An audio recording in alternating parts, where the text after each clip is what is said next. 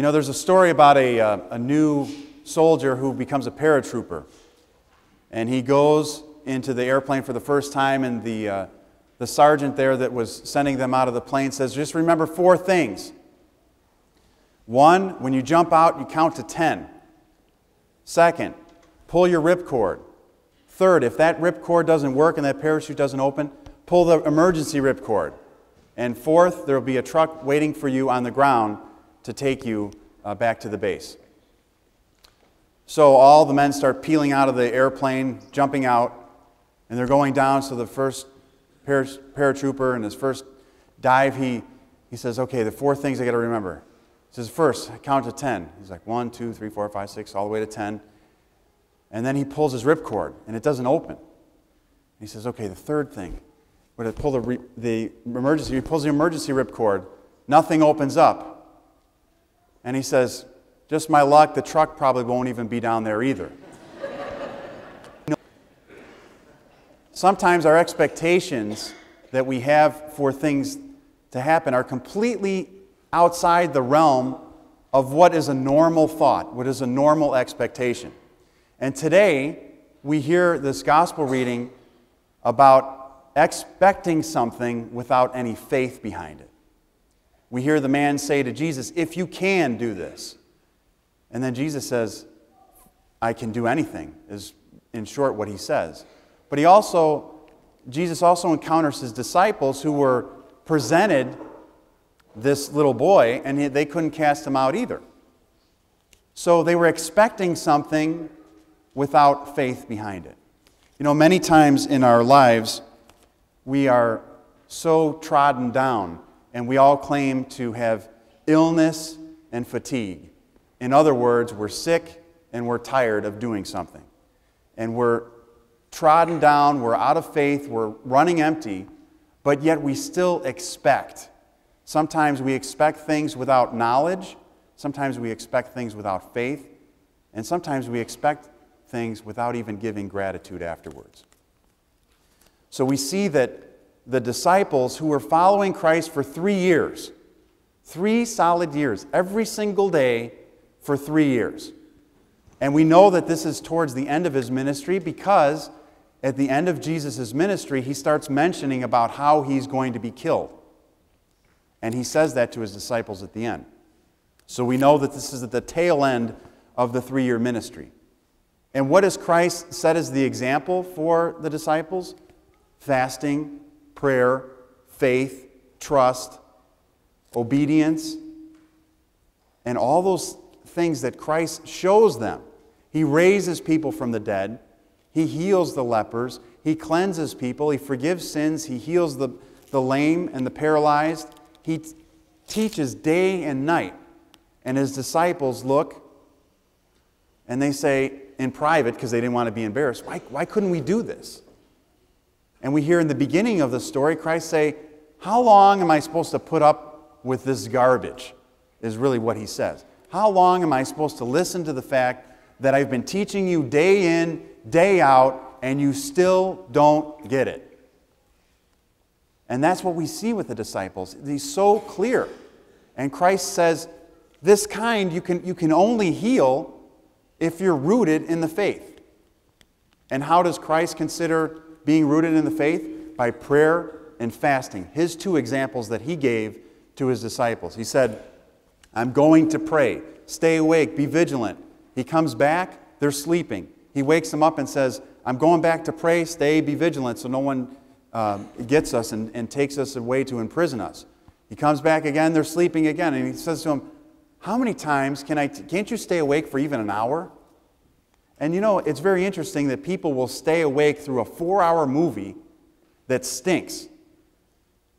But how many times have I asked little children even, and even adults, how are your prayers going at night? And they say, well, you know, I start saying my prayers, and I say the Lord's Prayer, and I say, Our Father who art in heaven about 62 times, because I'm falling asleep as I'm saying it, and I'm drifting off, and the Our Father turns into this, mumbo-jumbo of words, and I can't even stay awake. Because, for some reason, that's one of the devil's little tools to distract us, to make us fall away, to make the things that God wants us to do just a little more difficult, even though it's very simple.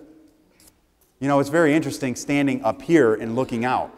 You know, I sometimes enjoy the fact, and I remember my first sermon, and I've recalled this before, where I gave my first sermon as a priest, and there was a man sitting right in the front, and he was sound asleep.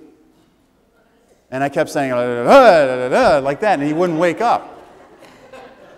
And I was wondering, what does it take to wake a person up to hear the Word of God?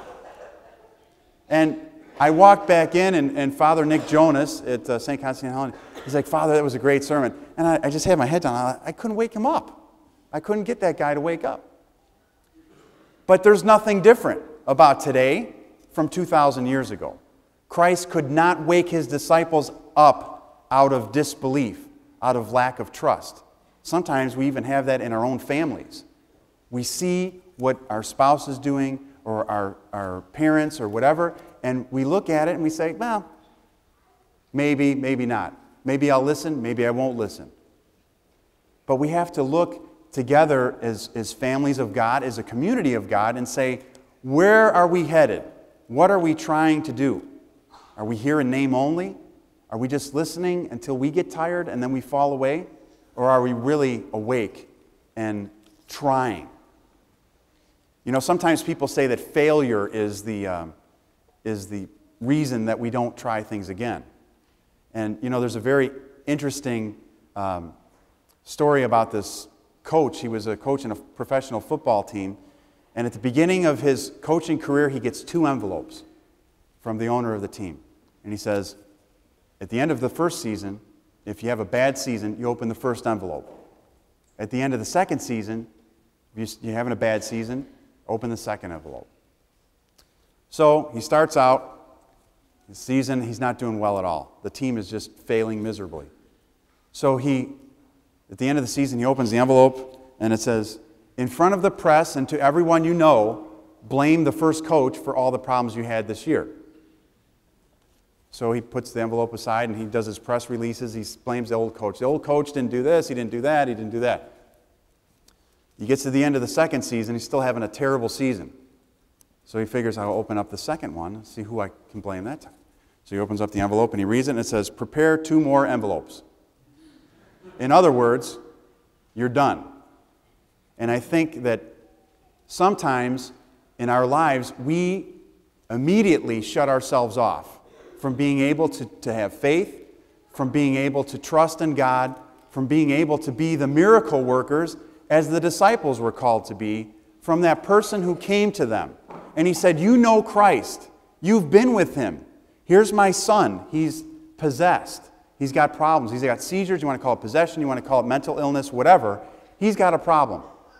I know that you know Christ, so come in and fix him like I know you can do. Then, what happens? The disciples cannot do it. So then the man comes to Christ and he says, if you can. So immediately the doubt in God is set by the stage of the disbelief of the disciples. Let me say that again in a different way. People start doubting God when they look at us and they say, we're not representing God well. When they say, you know what? You can't do it. You can't pray. You can't keep your temper. You can't act the same 365 days a year. What kind of God are you following? And then they look at God and say, well, God, if you can do it, fine. And God says, and Christ says in the story, if I can, who are you talking to?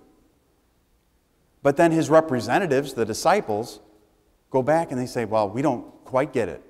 And you know what? I think even 2,000 years later, we as Orthodox Christians don't quite get it. We're baptized, we're chrismated, we receive the sacraments. We have the ability to make miracles in other people's lives. There's no excuse why we're not. We can speak God's truth, we can do his work, we can, if we aim a person, like I say so many times, 1 degree in a different direction as they're in their life, where they will end up will be completely different from where they have missteered themselves. So today, the 4th Sunday in Lent, the past halfway point, calls us to say, believe in God, follow Him, be the same every day. Be what God wants you to be. And don't make excuses, and don't say you don't know, because the disciples had 3 years, and how many years have we had? 30, 40, 50, 60, 70 as Orthodox Christians. And we know the end of the story too. The disciples had no idea what was going to happen to Christ. In fact, when He was crucified, they all just looked down and said, well, we thought He was going to be the one, but we know the end of the story. We cheated.